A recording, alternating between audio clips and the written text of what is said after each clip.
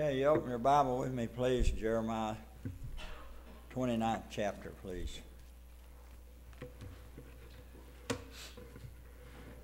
Not a lesson on this particular subject, but what happened here was Jeremiah was told by the Lord that Israel would be in a 70-year captivity, and then God would bring them back home. I'll just read starting in verse 10 with you through 14. He said, For thus saith the Lord, that after 70 years he will accomplish at Babylon, I will visit you and perform my good word toward you in causing you to return to this place. For I know the thoughts that I think toward you, and saith the Lord, thoughts of peace and not of evil, to give you an expected end. Then shall you call on me, and ye shall go and pray unto me, and I will hearken unto you. And ye shall seek me and find me when ye shall search for me with all your heart. And I will be found of you, saith the Lord, and I will turn away your captivity, and I will gather you from all the nations and from all the places whither I have driven you, saith the Lord, and I will bring you again into the place whence I caused you to be carried away captive. My subject is reasons for unanswered prayer. I really know that a lot of people, they put a lot of emphasis on the fact that they pray and God just gives them, takes care of things, and yet at the same time, they never go to church. If they go, it's once in a great while. It's no real dedication to the Lord. And so I'm kind of wondering if God's the one's giving them something or the devil is. Because I do not believe my Heavenly Father gives people things when they're contrary to the following His Son. I mean, we may as well dismiss the church. Quit having church, don't preach, don't do anything, just go on. Go out there and live however way you want to and pray. God's going to take care of everything anyway. He's just going to give you whatever you ask, meet every need. And so why bother with this? What I'm saying is there are a lot of reasons for real, truly, prayers truly not being answered. It's rebellion. And it's not like people are outwardly looking like stubborn. They got a good attitude in a lot of ways, but they're just going to do their own thing the way they want to do it. I can't understand how you can get a prayer answered. I know one thing, when I tell my kids to do something and they don't do it, I don't give them what I was going to give them. I know that. That's the way I am. I believe that they will deserve what they get or they don't get it. Stubbornness is one of the problems we have. I don't have to, that preacher's not my boss. I'm not trying to be anyone's boss.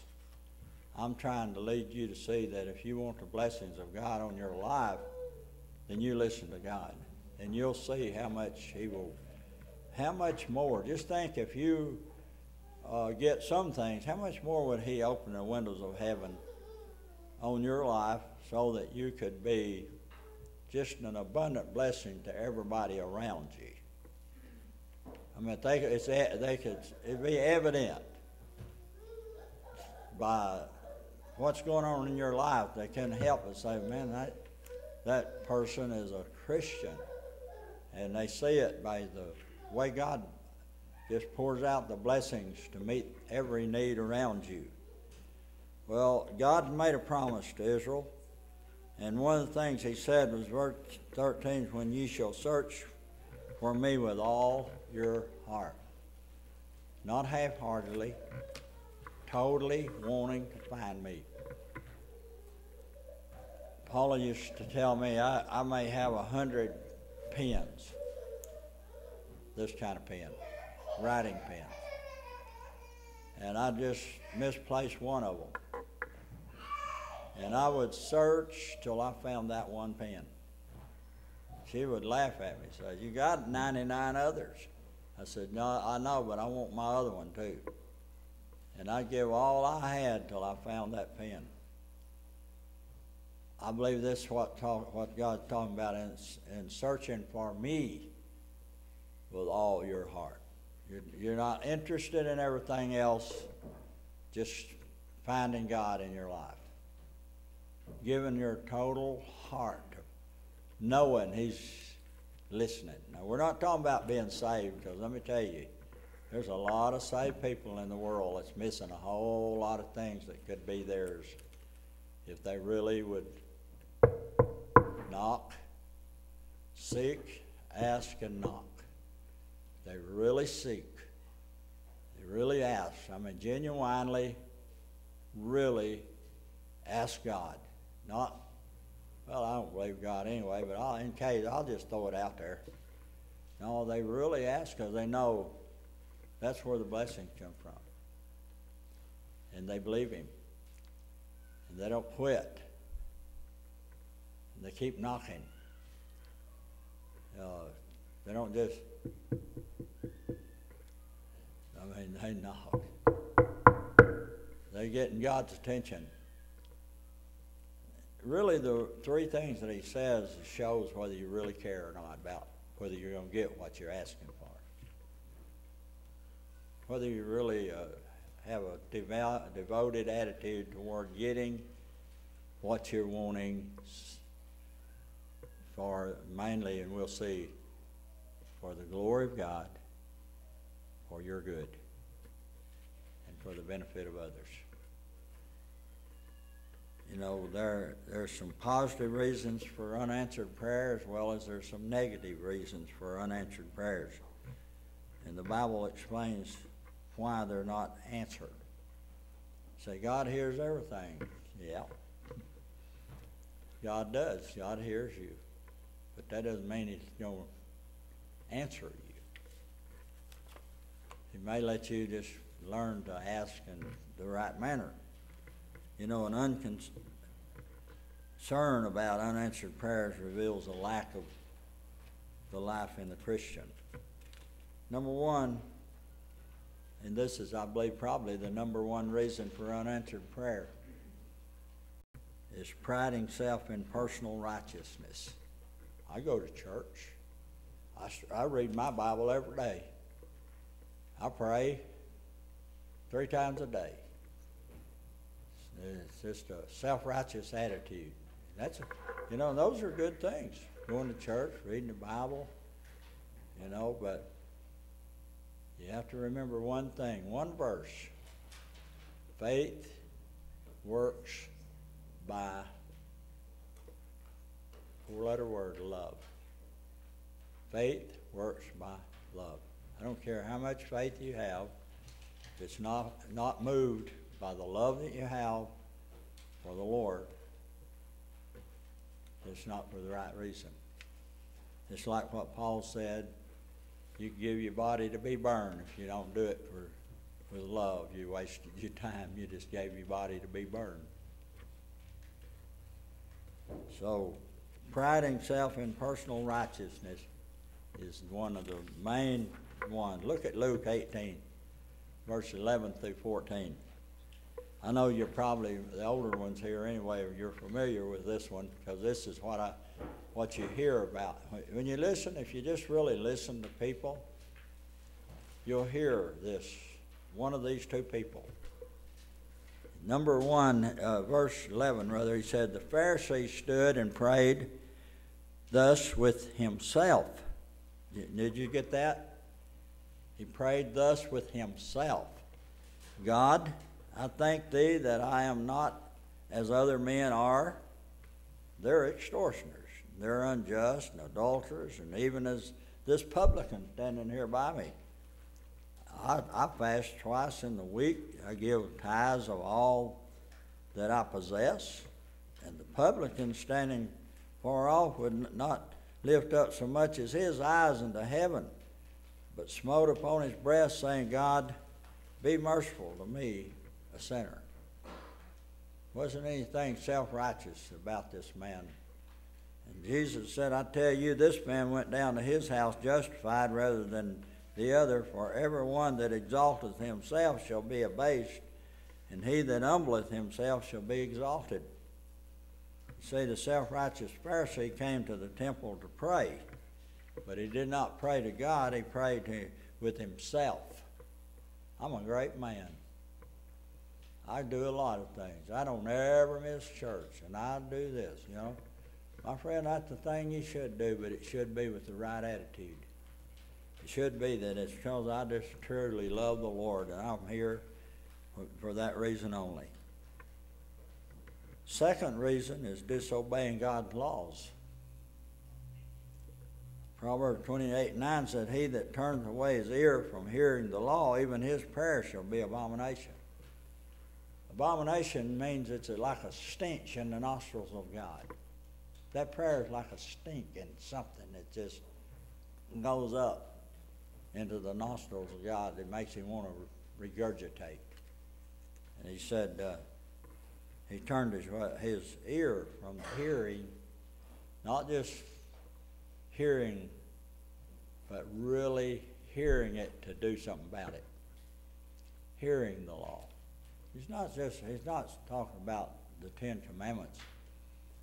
You know, the law of God is, and for you and me, is the commandments that Christ gives, that God gives to us.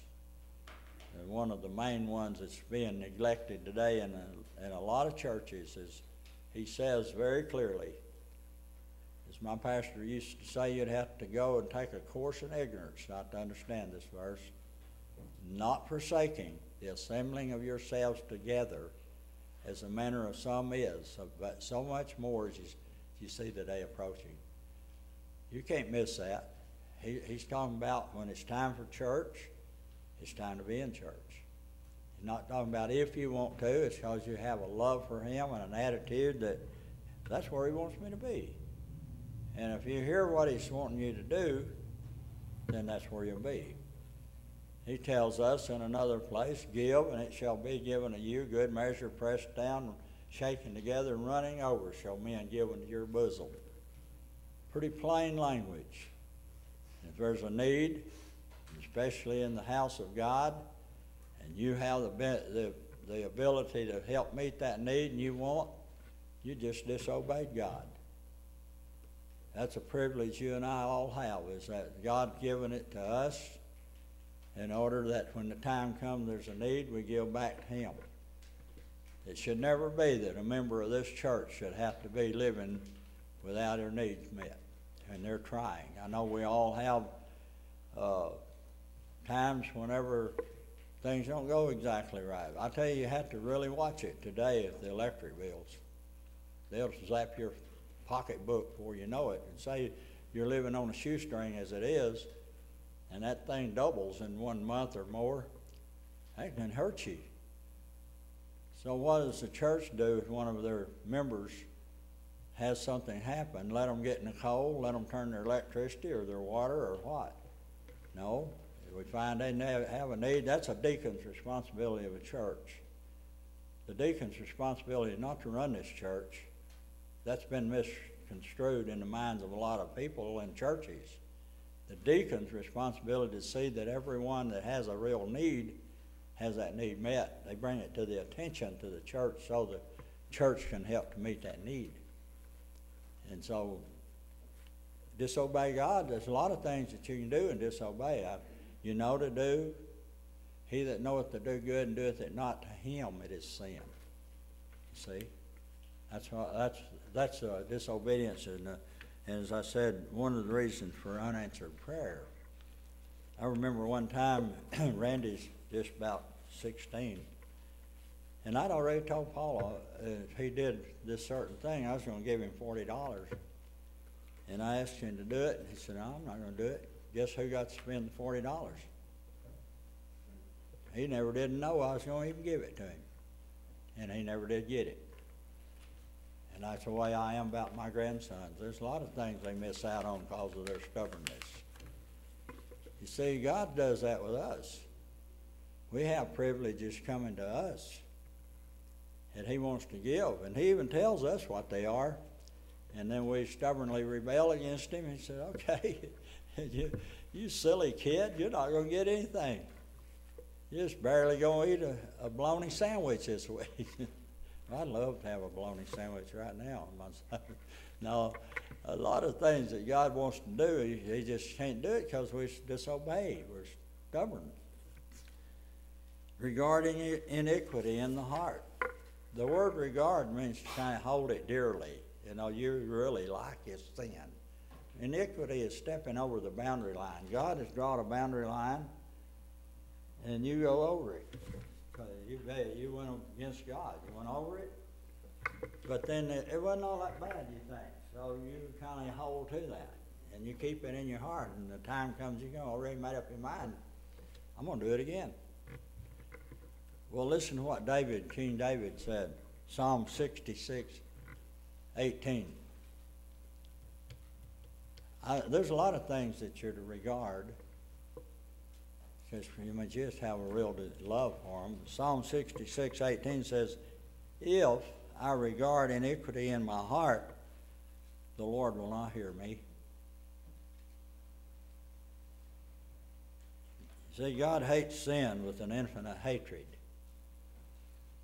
On the other hand, He loves righteousness. When sin gets between us and God, that will rule out our prayers from being answered. It's not, as Isaiah said in the 59th chapter, I forgot the verses, 1 and 2, or 7 and 8, I don't know. Anyway, it's right there. It's not that His hand's too short that He can't reach down and answer. It's not that His ear is deaf. I mean, He can hear.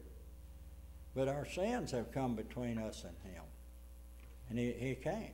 He won't. He won't answer. That'd be contrary to His very teachings. Regarding iniquity in the heart would stop you from receiving what God wants you to have. Offering unworthy service to the Lord. Malachi says, chapter 1, verse 7, I like Malachi. Malachi is just a short book, but it's got a lot of information for us. He said to the Jews, He said, you offer polluted bread upon mine altar, and you say, wherein have we polluted thee? In that you say, the table of the Lord is contemptible. I'll bring whatever I got that's not even fit for me to have, and I'll give it to the Lord. And that's what I used to tell people. I aggravate them, though. I say, if you got toys at your house that ain't fit for your kids to play with, don't bring them junky things down to the church. You want the church to have toys, go buy some new ones and give it to the church. See, people unload their closet and give it to the Lord. They don't need it anymore and don't want it anymore. I believe the Lord deserves the best of everything. He should get the top, the cream off of the milk. He should get the very best of it all. And then we get what's left. You know what happens if you do that? You'll wound up with more money or whatever it takes to get whatever you gave to the church or to the Lord for yourself. It's like planting corn. You bring the best grain, put it in the ground, but guess what? You get a whole ear, or usually 2 or 3. So you give God first. We're not talking about tithes. You should do that too. I'm talking about if you have an idea up here, hey, you know what? I feel like they need this over there. I'm going to go buy it. You'll find out how God can bless. Give God the best. Asking amiss. James 4:3. He said, ye ask and receive not, because ye ask amiss, that ye may consume it upon your lust. In other words, the only reason I'm asking God for anything just for me, I don't need a new car, I want a new car, and I'm asking God for a car so I can go to Colorado and Florida and wherever else and do all this just to fulfill my flesh's desires. You're not going to get a new car like that. But I guarantee you one thing, if there's a need for a new car to get things done for the glory of God and for your good in doing it, he can do that, and he will do that. We ask amiss a lot of times. I'm just as guilty of that as anybody in the world by doing that in my past, you know. It's asking amiss is another positive reason for unanswered prayer. God wisely considers our petitions when they're not for his glory or our good. He will not give it to us. You know, sometimes a kid will want something real bad. They'll scream for it. But you're wise enough to know if they get it, it's going to hurt them. I was talking to someone this week. They said they bought a jar of candy-coated vitamin C, and their children found that, and it's so good they ate half of that whole bottle. 3 little kids. I said, oh, whoa. Thank God our body don't retain vitamin C. But you know, that's not good for you. There's some things that's just not good. And so God holds them back. Praying with a selfish motive. Same verse.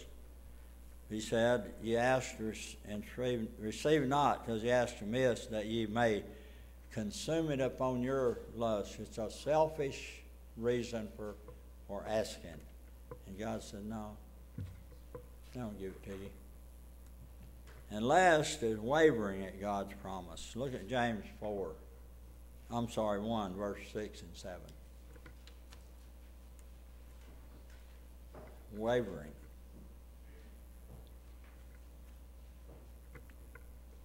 He said, but let him ask in faith, nothing wavering, verse 6.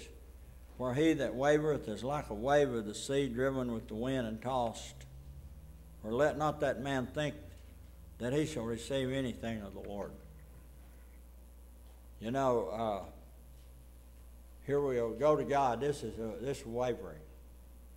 We'll go tell God our problem or ask for whatever it is that we're wanting, and then we're going to resolve the problem. He's not moving fast enough. And so we're going to figure it out on our own. And that's wavering. That's not full trust. You know, God said to me to ask him. And I'm going to wait. If he directs me to do something, okay, I will. But it's just like, I can do this. Yeah, God, I just asked you, but I can. You know what God does? He backs off, and he lets you run your head into a brick wall till you finally figure it out. I can't do it. I've got to just trust the Lord to do it. And you know, I've heard a man one time when I was pastoring in Beaumont. Not Beaumont, Gageville, and we was trying to raise money for the church, and he said, and I said, you know, the Lord blesses us and gives us our means and whatever. He said, he ain't never given me no paycheck. I've earned every dollar I ever got. I didn't answer it. I didn't say a word, because the Bible says, answer not a fool in his folly. I'm going to tell you, you don't have anything he didn't give you. You may not deserve some things he even allows you to have. But if you work for it, he must give you some good health. He must have allowed you to find a decent job where you can make it. It's not yours, it's his, and he's blessing you with it. So a lot of times we try to figure it out on our own. We're back and forth and back and forth. We run to God again, then we figure it out on our own. It didn't work, so we run to God again. We try to figure it out again, etc. Finally, we give up and say, you know what, God, I'm a dumb Christian. I'm leaving it with you. I'm through. You got to direct me into whatever it is for me if I need to do something in order to get it, but I'm trusting you. I never have had a doubt since I've got it settled in my salvation. I mean, I believe God, But there's some times whenever I've tried to figure things out on my own, and I found out every time it didn't work. Just had to back up, turn it loose. This old saying, let go and let God.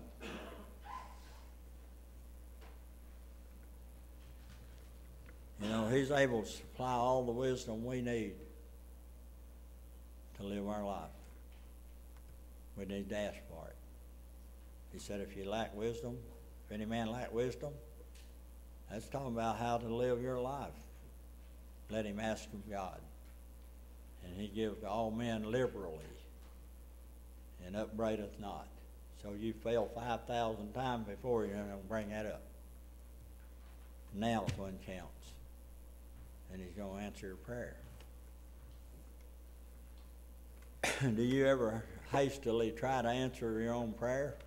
You know, you go to God and you turn around and try to figure it all out, wavering, not really trusting God. God's not going to do it. I'm going to do it on my own. You ever been down that road?